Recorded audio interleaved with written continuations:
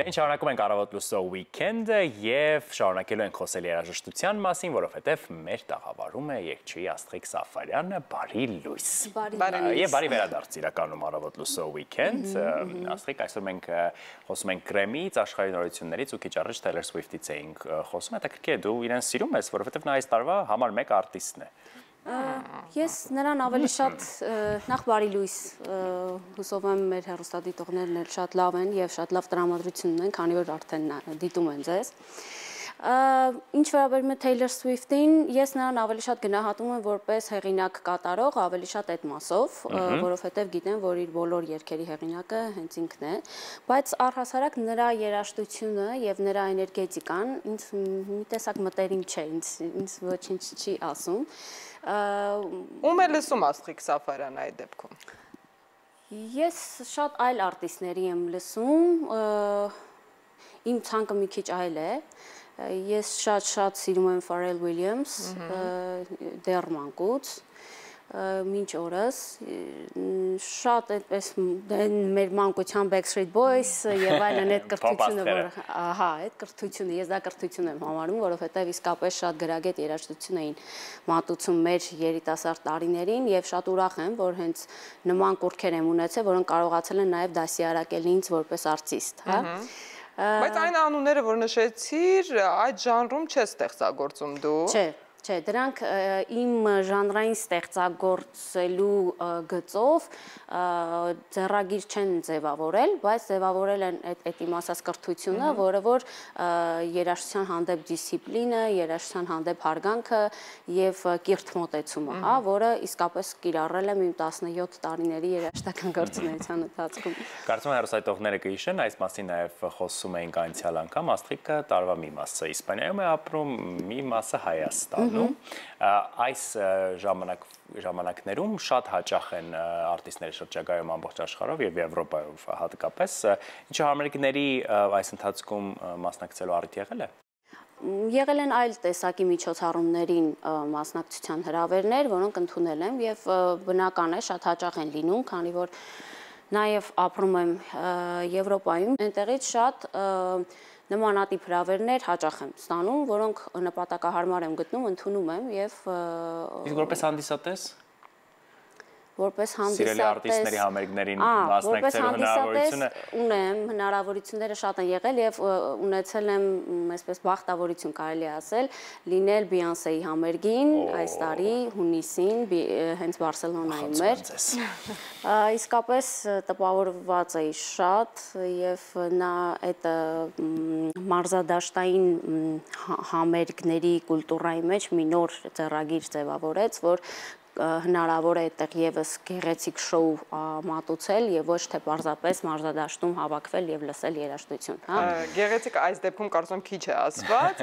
Գիտես, օրեր առաջ քննարկում էինք Բեյոնսեի վերջին շրջագայություն, Ռենեսանս տուրը ու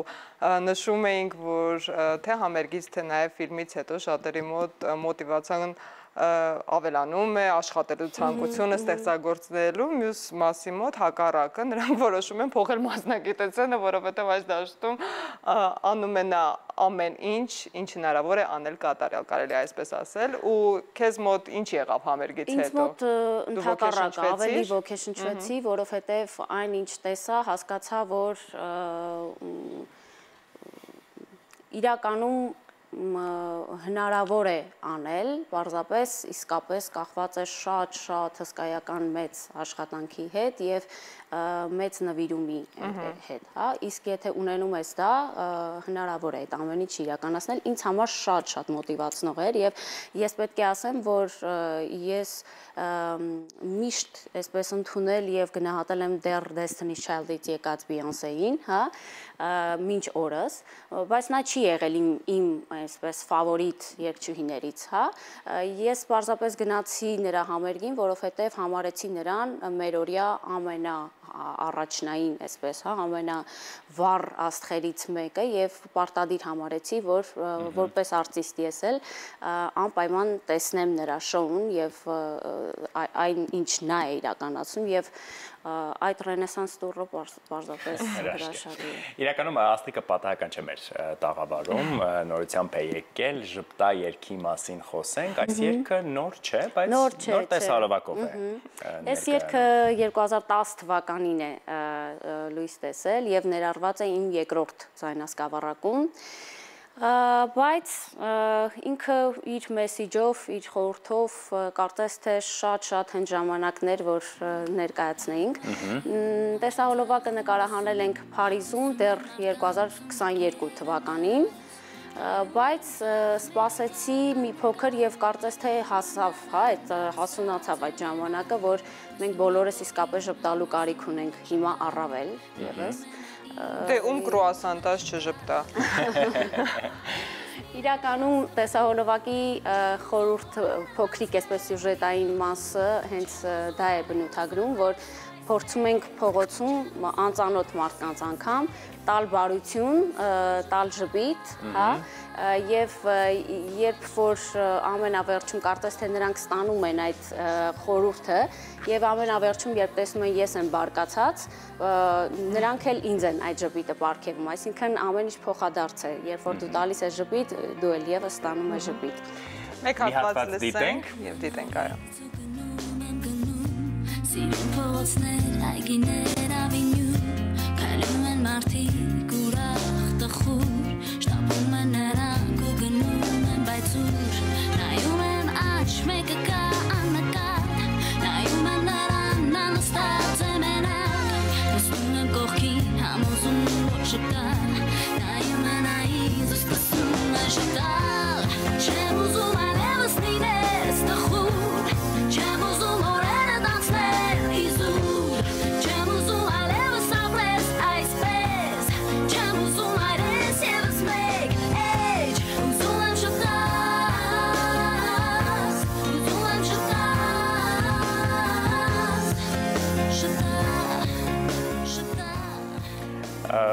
Նախորդ տեսահոլովակն էլ էր Փարիզում, այս մեկն էլ ինչ-որ կապ կա Փարիզի հետ։ Նույն այցի ժամանակ եք նկարահանել։ Նույն այցի ժամանակ ենք նկարահանել, նույն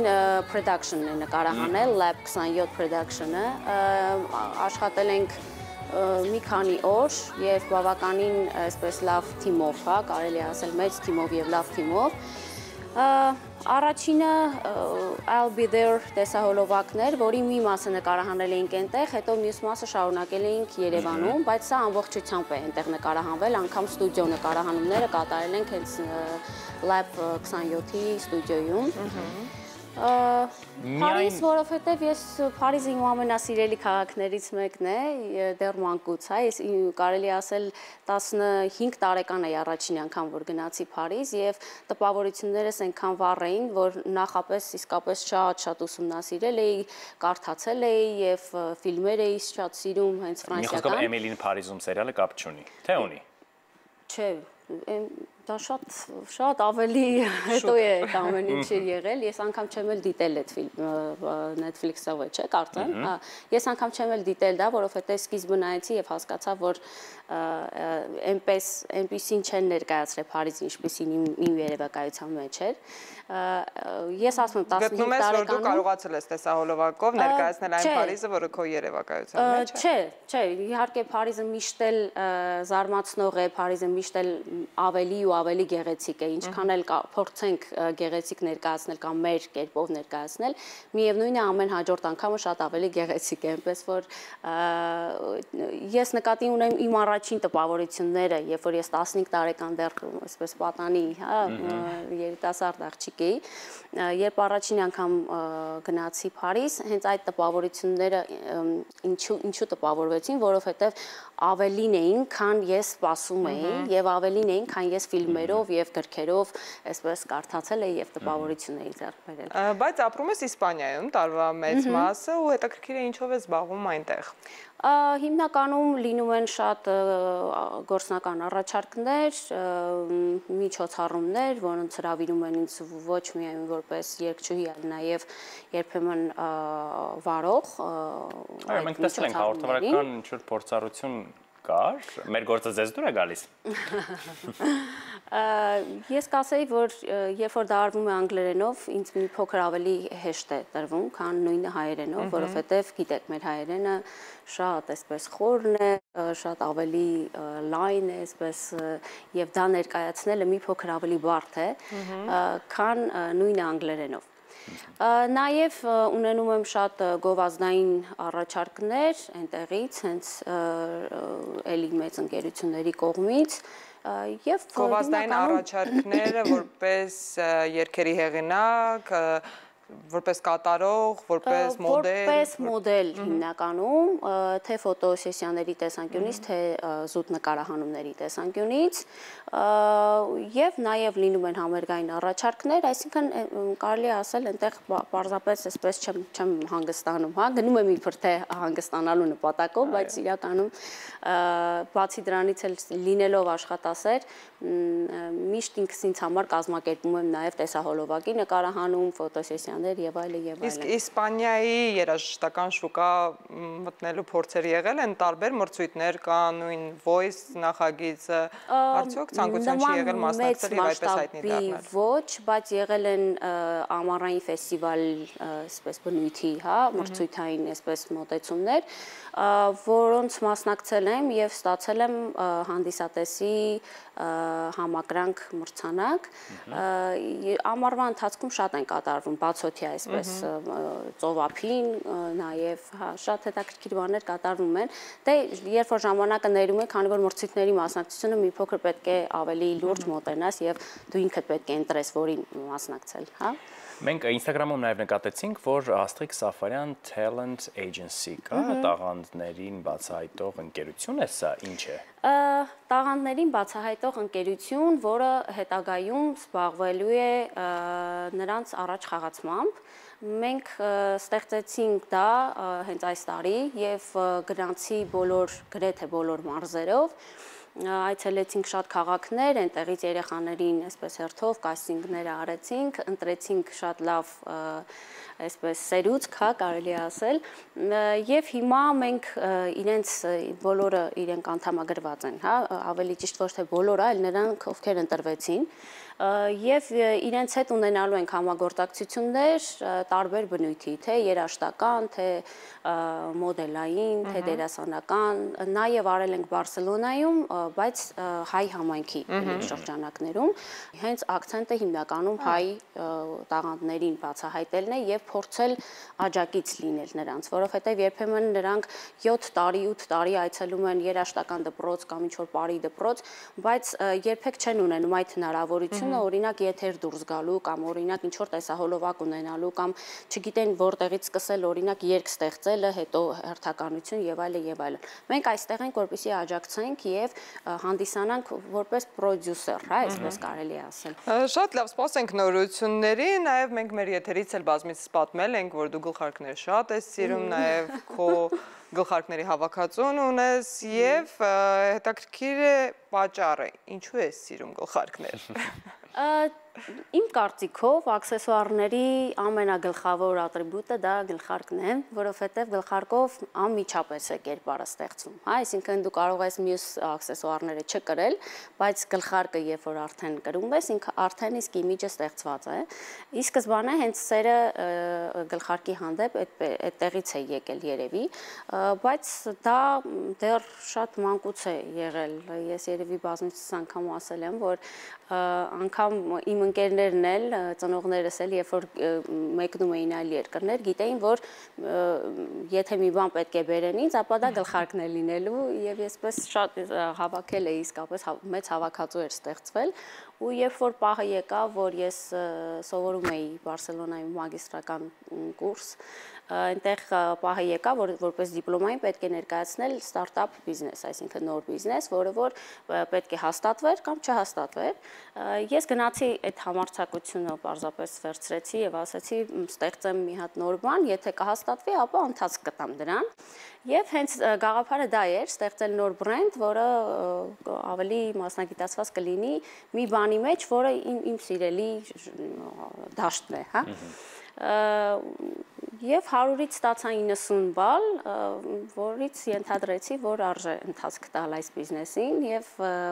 2014 թվականին ստեղծվեց բրենդը։ Հիմա կոչվում է Estrella, որը թարգմանաբար նշանակում է աստղիկ։